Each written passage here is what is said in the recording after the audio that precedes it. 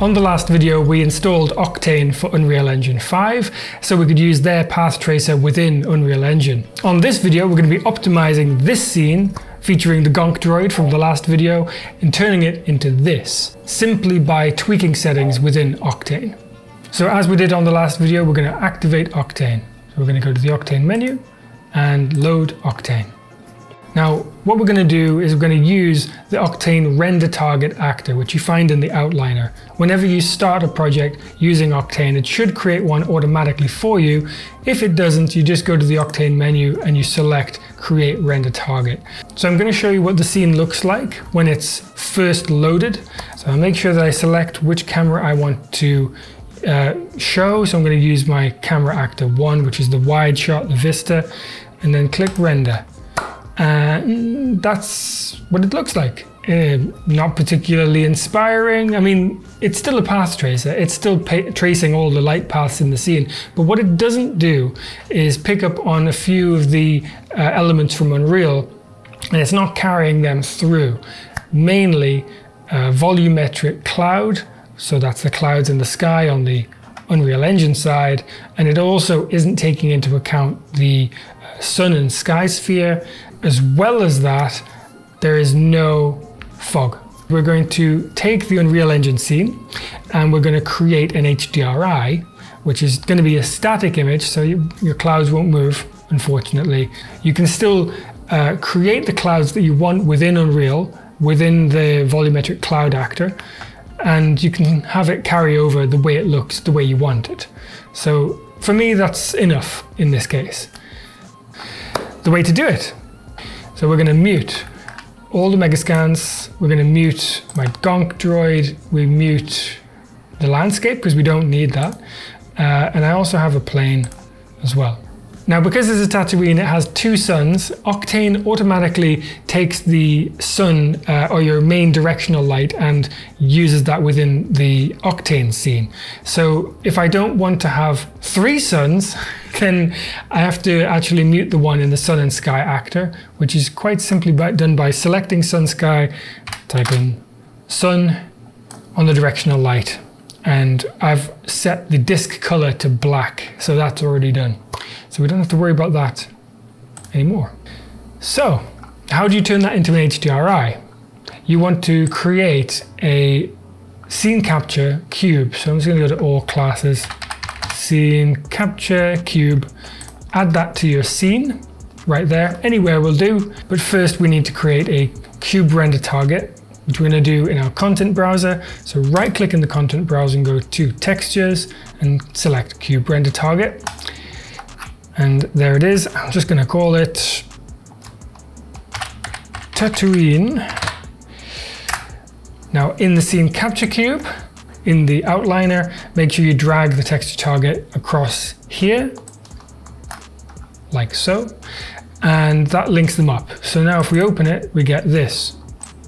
And you notice it's flickering weirdly. We'll fix that in a second. I'm going to make the size 1024. So that it's got a bit more quality than 256 resolution.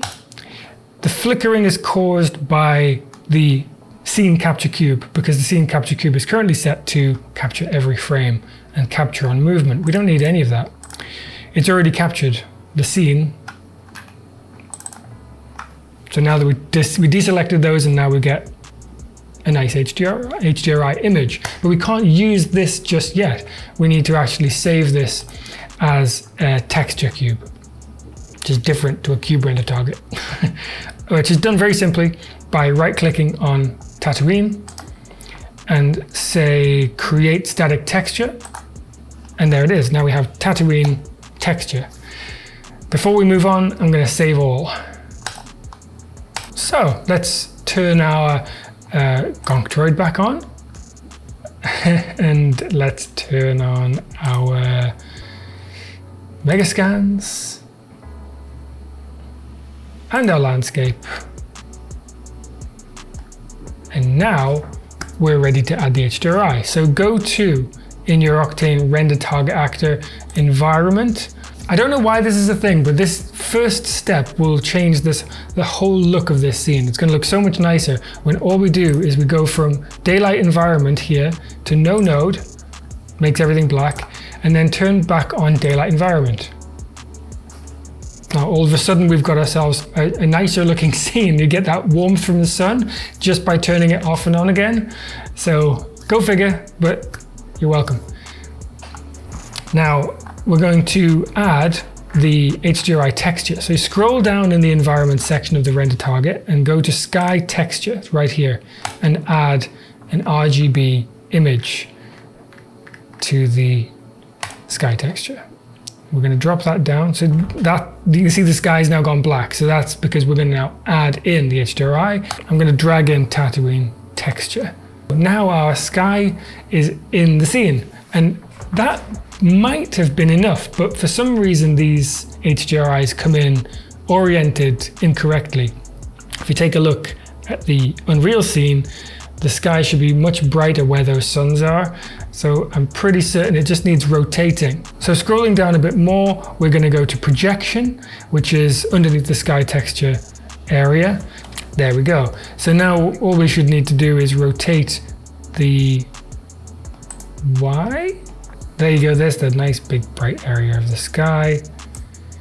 So that's our sky. That's a really important step. Next, we can add our volume fog, which is again done in the environment tab here. So you just, right at the bottom of the environment tab, you've got medium, which says no node. So you just you can select a volume medium or a scattering medium. I tend to choose scattering, and it goes black because the density starts out just crazy huge. It's at 100. Sweet spot for me is 0.02 or 5, depending.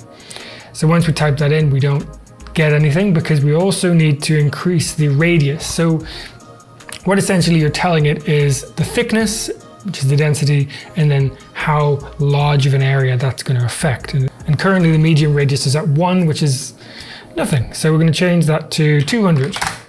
And it's gone a bit darker, which is fine because the scattering is currently black. So we need to, I'll probably put that at about middle. Oh, and now something's happening. So let's now change the volume step length, which should help us make things more visible as we ramp that up. We'll change that to 1000. Now it's really a question of adjusting your settings between volume step length and medium radius. So medium radius may now be too high. So 100. Looking better. Try 50. There we go. So now it's got that haze, that heat haze I was talking about in the background, and you can continue to mess with this for, ever. It's very, very fun. So now we've dealt with the fog and the HDRI, which now brings across those elements that weren't working before. We can start to mess with the kernel settings, which are essentially some of the most important settings within the Octane plugin. I'm going to run through what I think are some of the most important ones for you to learn. You can play around with a lot of this. I'm not going to go too detailed and too in-depth here, but some of this is mega important. First and foremost, you've got the kernel itself, and currently it's set to direct lighting kernel, which is essentially draft mode, I'm going to say. I set that to path tracing, which is excellent, and PMC, which you may want to use if you've got a scene with a lot of, say, glass, refractions, and caustics. So path tracing is what we're going to select. First thing you'll come across in the kernel is the amount of samples that you're going to give. So that's the amount of rays it's going to project out into the scene. The more, the better. It's not always necessary to have that many, and there are other settings that can make your renders speed up a bit. Some of those are, for instance, the different depths, diffuse, specular, and scatter. I'm going to set these to a fairly low number for the moment, because it's a very simple scene. There's one light source, the sun, not actually two, and that light source doesn't need that many bounces, and there's not that much in terms of specular in this scene either. Filter size, so a low number increases the sharpness but increases jaggies. So I set 2 as a happy medium. GI clamp is the first setting that might help solve some Firefly problems if you have any. We certainly do in this scene. It's set to a really high number to start with, so we're going to actually set that all the way back down to 1 and see if that helps. And to be fair, that has actually cleared up, I said, all of those Fireflies. So really useful to know. There's a setting called AI Light, which I find quite useful if you're working with media planes or dark scenes, but I haven't found any reason to not have it checked on. So I always check it on just in case. Now, if you want to speed up renders more dramatically, there is a setting called adaptive sampling. If you check that on, what that does is it essentially turns off pixels that have reached a certain level of noise. So if you have a noise setting, the noise threshold here, I'll set mine to 0.08. Just a number that I've come up with having used this software a bit. That's a decent level for noise for me, and that may differ for you. So anything that reaches 0.08 of noise will get turned off, and the renderer will then focus its attention on pixels that are noisier.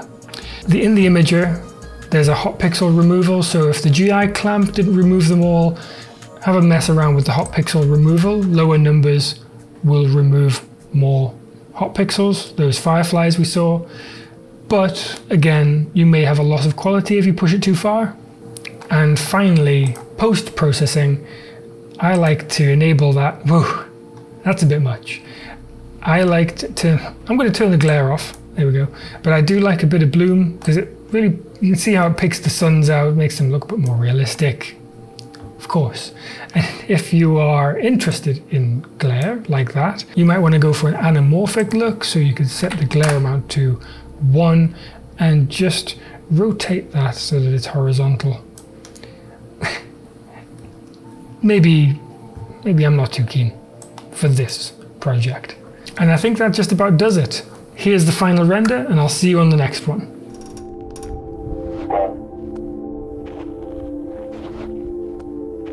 Wow.